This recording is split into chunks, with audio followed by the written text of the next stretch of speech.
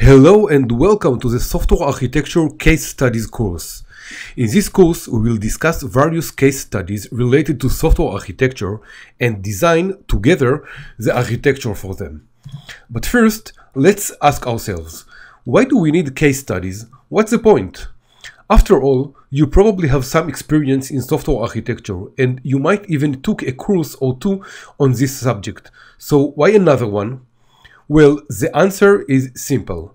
The goal of the case studies is simply to become a better software architect. A really good software architect knows how to deal with various types of systems. She should know to design a classic web app. She should be able to deal with systems with a lot of telemetry. She must be able to design a system with an absolute reliability requirement, and so on. Using these case studies, we are going to do just that. We will cover 4 types of systems and together go through their architecture. Using these case studies, you will earn practical knowledge designing software architecture. This is not a theoretical course.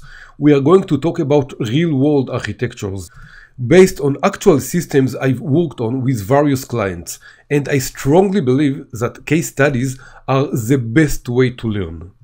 Nothing can replace an actual real-world practical work, and I'm sure the knowledge you will gain in this course will help you design better architectures for the systems you are working on. Now, the process we will be using in this course and some of the patterns and practices we will talk about are based on my intro course, The Complete Guide to Becoming a Software Architect.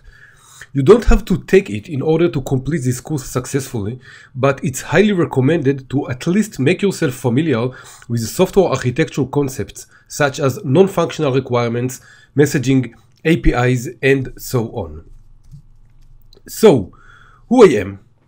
My name is Memi Lavi, a senior software architect and consultant with more than 18 years of experience as an architect. Here is a very partial list of my clients and my diverse technology stack.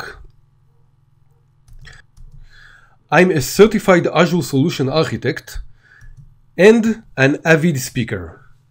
Great, so let's go.